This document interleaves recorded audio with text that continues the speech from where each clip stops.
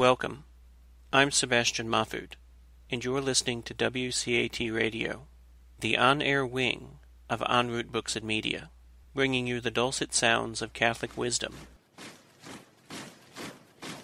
Welcome on. This is show number 44, and I'm very anxious and excited to get started on this one because we left off last week and beginning to look at kind of Rosati taking over both dioceses again. We're back to one.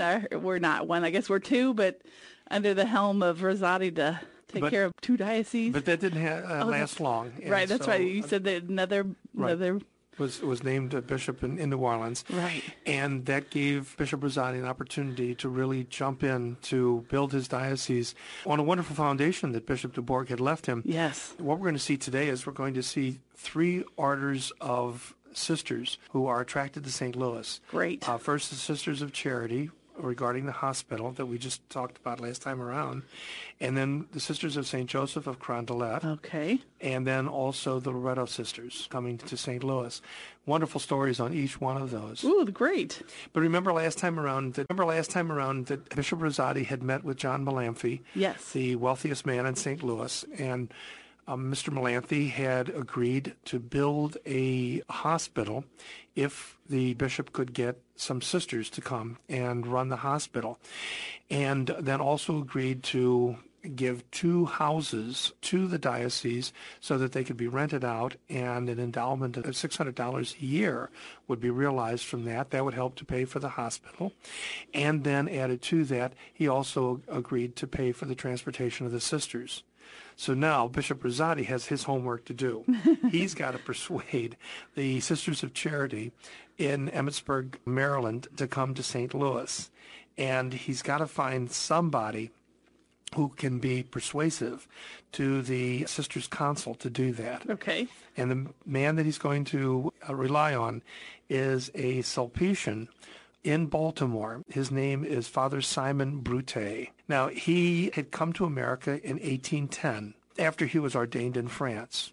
Father Brute has the added advantage of having studied medicine even before studying theology. And so he left the medical field before he became a doctor, went to the seminary, and then continued on. So when he gets to America, he's got a wonderful background in medicine, which most priests obviously don't. Right. And so he also develops a long-standing relationship with the Sisters of Charity. So what happens then is Father Brute, on behalf of Bishop Rosati, approaches the Sisters' Council with a proposal.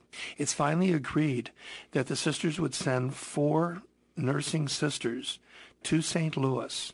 One of the 4 should be fluent in French, because St. Louis is still in the 1820s, is considered to be a Creole city with a significant French population. Well, they did, and they began their trip by stagecoach, making their way, as typical of the day, to Pittsburgh and then down the Ohio up the Mississippi. They ended up being more eager to come than the St. Louisans realized. And so they actually showed up on November 5th of 1828. Bishop Rosati assumed that it would take them a year or so to be ready to get here. Yeah, and they weren't. They were there right away. Their arrival caught everybody by surprise. The hospital wasn't completed yet. The convent wasn't completed yet.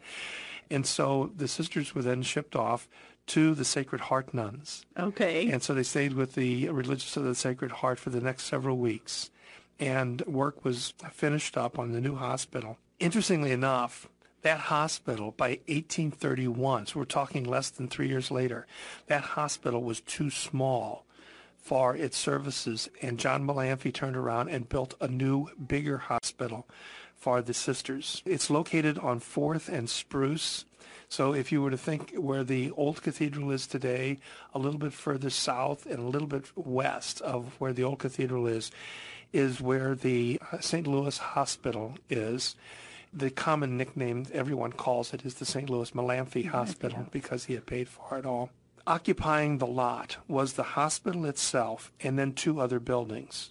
And one of those buildings is going to be turned into an orphanage for boys. And the sisters will be overseeing that also. And it's going to be funded by the Society for the Propagation of the Faith. Oh. This is that wonderful organization from Lyon in France that's going to be so helpful. Also, the sisters received property in Crondelet, which was a gift from a Dr. Pfiffen, and the intention was that it would be used as a convalescing home. By 1833, the hospital was such a success that now the community had grown to 12 sisters that were bringing from the east, bringing out. It's also around that time, 1832, that the sisters realized that they needed more than just John Malanthe's money. They needed some other major boost, a fundraiser that would work. And so what happened is that because Malanthe Hospital was the first of its kind in Missouri, there was a bill introduced into the state legislature asking the state legislature to come up with money to support the hospital. Well, they decided, rather than take tax money, they decided instead to run a state lottery, which would raise money for the hospital. And it was determined that they would raise $10,000. So that was their intention. Now, so here is the state of Missouri has passed legislation to set up a lottery to fund $10,000 to a Catholic hospital. Okay. And so that's the decision to do that. They set up a commission, and they sold the rights of the lottery to a certain individual by the name of Mr. James S. Thomas. So Mr. Thomas was going to run the lottery itself. In the end, Thomas did not raise anywhere near $10,000. And the reason for it was that he charged massive amounts of expenses to the lottery fund. Oh. And so he walked away a very wealthy man. There you go. And the state didn't do anything about that. They had an investigation later on, and sure, they did. Okay. Yeah. The investigation later on found that he had charged massive amounts of expenses to the lottery. And Father Rothensteiner says this, I quote here, the lottery offered the manager an opportunity of fraudulently realizing a great and unusual proportion of profit. But he did get away with it. Unfortunately, he didn't break any laws. And so there you have it. So he walks away rich. The sisters walk away with practically nothing, and the state of Missouri is out of lottery. What happened now is, in response to this, some of the old families of St. Louis decided to get together and do some kind of a fundraiser themselves. And so what they did was they had this thing called the Fair and Festival, and it would be set up in June of 1834. It was a festival, a soiree, where all the elite of Catholic society came dressed up in their finery. They ate, they drank, they visited with each other, and they raised over $1,500. Okay. So that was helpful. By 1833, they had lost their benefactor. John Malanthe died. And on August 30th of 1833, he was buried. The funeral was presided over by Bishop Rosati himself. And by this time, that hospital was the jewel in the crown of the city of St. Louis. It offered free medical care to the indigent. Wow. It was a home to orphan boys and a relief during the great cholera epidemic of 1832. In fact, during this 1832 pestilence, two of the sisters were victims of the cholera epidemic itself. They had, alongside of all of those sisters, they had 2 surgeons and 3 doctors who labored at the hospital gratis. Wow. They worked for free. This was a huge effort. And, cholera, we'll talk about cholera. When we talk about the cholera epidemic of 1849, I'll go into some detail about cholera, but it's a very, very dangerous disease, and the mortality rate is quite high. 2 of the sisters died from this, and when the sisters in the East found out about this, they immediately dispatched 3 more sisters to replace them. Wow, beautiful. Heroic efforts. The Sisters of Charity, as I said, also oversaw an orphanage for boys.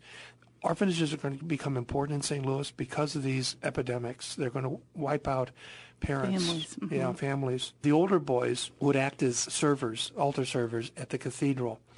And as many as 40 residents at any one time were in that orphanage. A little later on, an orphanage for girls was set up by the Religious of the Sacred Heart. And again, Malanthe, before he died, promised to make arrangements to pay for 20 of them. 20 was overwhelmed immediately, and the Religious of the Sacred Heart ended up with 40 residents receiving money to pay for 20 of them, they found ways of scrimping and saving and was able to care for 40. For 40 from that 20 that he had endowed. What a reward that man must have faced.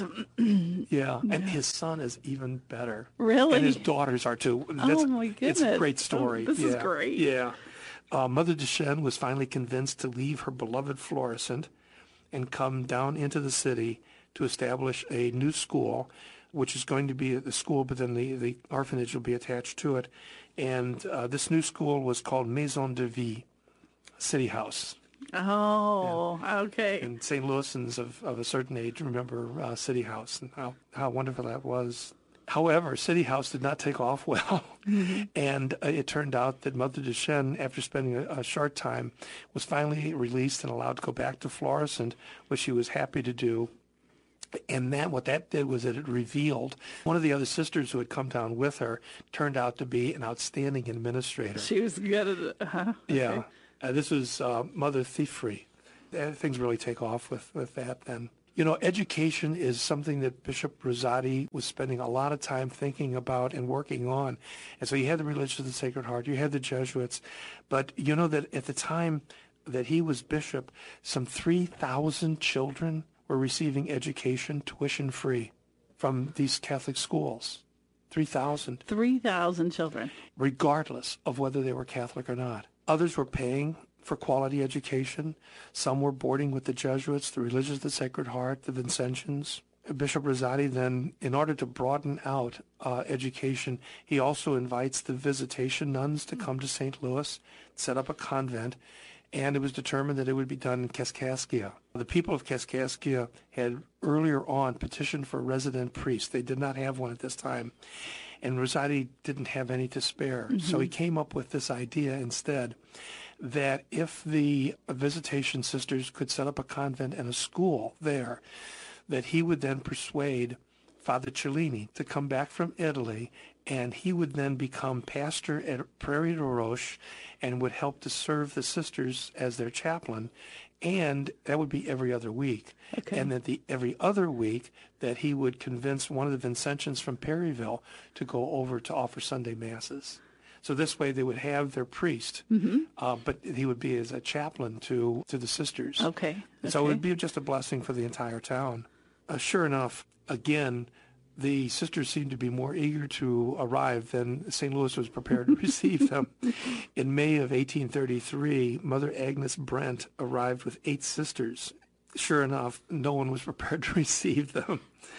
And they were immediately given hospitality, this at the Menard House. Now, that's over on the east side by Prairie du Roche. Okay. It's a beautiful old mansion. The Menard family is a very old French Creole family, had been involved for a long, long time, going back to colonial times, had been involved with merchandising. And in fact, they're still around today. Okay. The Menard Hardware Company. Really? Yeah. Kind of a St. Louis connection to Menards? Yes. Oh, my goodness. I had no idea. Yeah, And so the sisters ended up staying at the Menard House. They didn't have a school at Kaskaskia. So what happened was there was an old Kaskaskia hotel that had been abandoned. And so Bishop Rosati sent some workers over from the barons to fix up the hotel, which then would become their convent and their school. And so Visitation Academy was now established, and it was an instant success. The sisters had 57 boarders right away, as well as 12 day students, and then 11 orphans ended up there too. And they were doing great work until 1844, and then one of the great floods of the Mississippi took place, and it destroyed the school. And so with this, the Visitation Sisters transferred over to St. Louis, where they've been ever since. Okay. And Visitation Academy, of course, is still with us today. Another congregation that Bishop Rosati wanted very badly was the Sisters of St. Joseph. He had several times tried to persuade them to come. In every case, he had been unsuccessful. The sisters were not interested in leaving France. They were doing good work there. In 1836, there was a combination of happy coincidences that took place that would change all of that. Father Odin, we talked about him last time around, he was sent by Bishop Rosati to Europe, a little begging tour, And while he was touring, he wanted to be in contact, of course, with the Society for the Propagation of the Faith in Lyon. And he makes the acquaintance of a member of the society who is a priest. Now, most of the members of the society are lay people, but this priest is Father Charles Choleton, and he meets Father Odin, and with this, the two priests then go to the Sisters of St. Joseph and try to persuade them to send a community to St. Louis. At that very moment, it turns out that there is a wealthy benefactress of the sisters who is also a member of the Society of the Propagation of the Faith, and her name is Madame de la Roche-Jacqueline. She finds out that one of the things that Bishop Rosati is wanting to do is to establish a school for the deaf.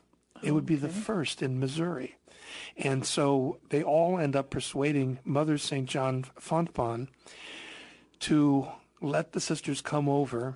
And what Mother Fontbonne did was take 6 of her sisters and train them in the pedagogy of deaf education, how to teach the deaf. And so with this, they were then trained and they were sent to the United States. They arrived in New Orleans in March of 1836. Bishop Rosati was so excited to get them, he actually traveled from St. Louis to New Orleans to meet them at the boat. Wow. He then accompanied the community back to St. Louis, and this time around, they had a convent ready for them. The Sisters of Charity were not using that building that Dr. Fiffen had given them, and so they gave that to the Sisters of St. Joseph, and that's why we call them the Sisters of St. Joseph of Carondelet. Yeah. Well, now the sisters arrived, and of course, all of these sisters had been trained in educating the deaf. But when they arrived in Carondelet, they found out that all sorts of children were coming to them. Mm-hmm. There is the first and only school in Carondelet. So before that, Carondelet had no school at all. And so now all of a sudden, they find themselves with 20 children of various backgrounds that are attending their little school, but these kids can't afford tuition because Carondelet is pretty poor. So the parents are paying the sisters in chopped wood and food, and eventually orphans start showing up. And so now they find themselves with a bunch of orphan girls too. And things are very, very difficult. I mean, they're just barely squeaking out a little living. And again, here's a situation in which they were told one thing, come on over, set up the school for the deaf. Now all of a sudden they're a general school with an orphanage and everything else. The city of Carondelet then, the trustees, become aware of the situation, and so they granted a $375 stipend for the sisters annually. Annually.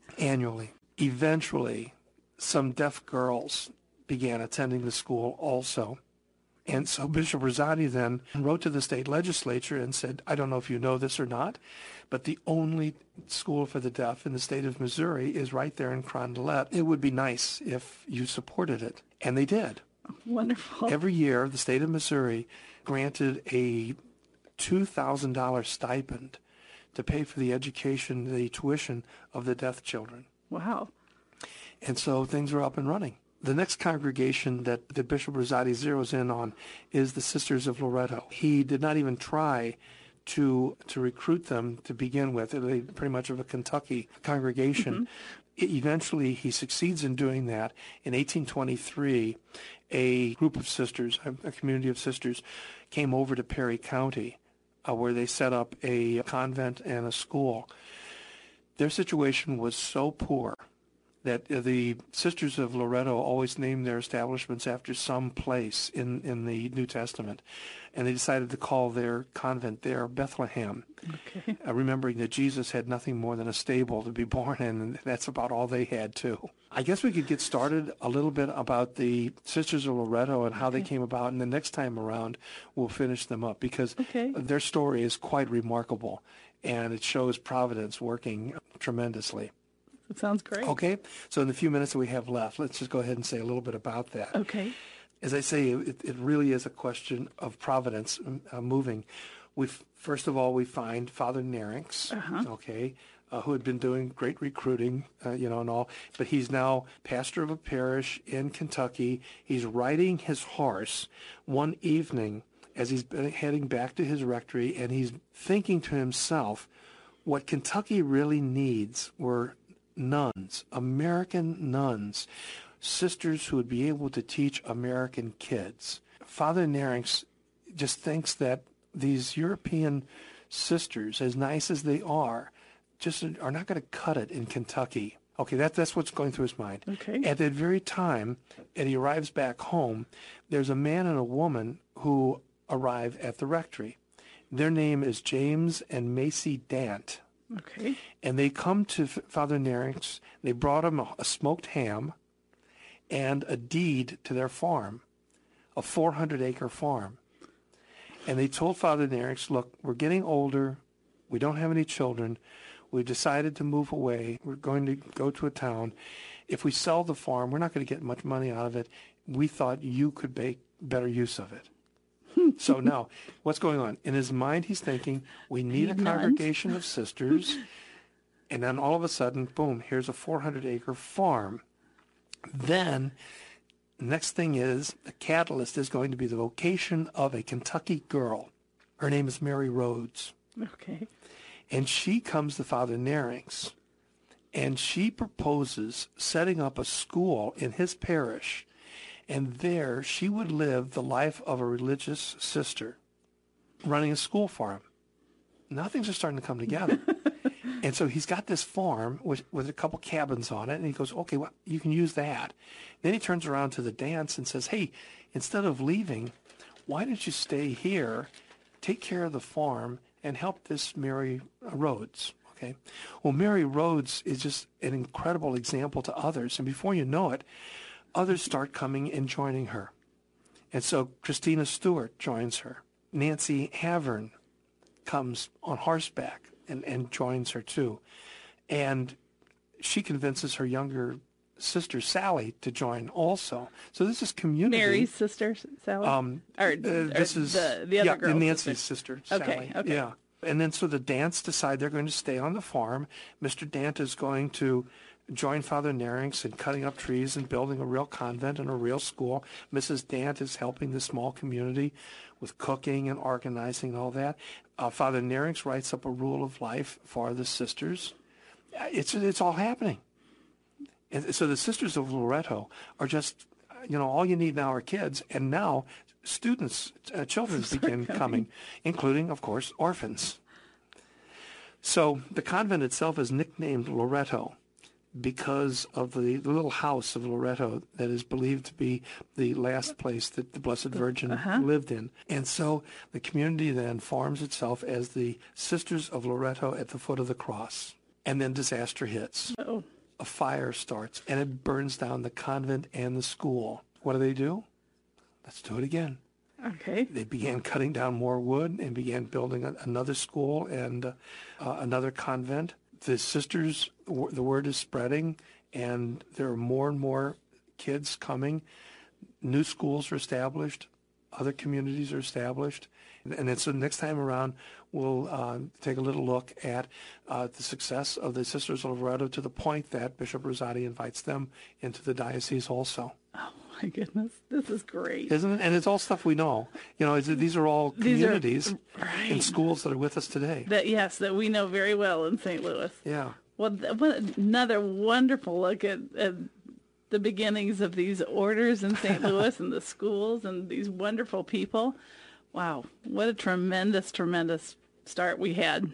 And shall we close with prayer? Okay. Glory be to the Father, to the Son, and to the Holy Spirit. As it was in the beginning, is now, and ever shall be, world without end. Amen. May Almighty God bless you in the name of the Father, Son, and Holy Spirit. Amen. Thank you, Monsignor. Certainly. We hope you enjoyed the program and will join us back for another show on WCAT Radio. This is Sebastian Mahfood. Good day.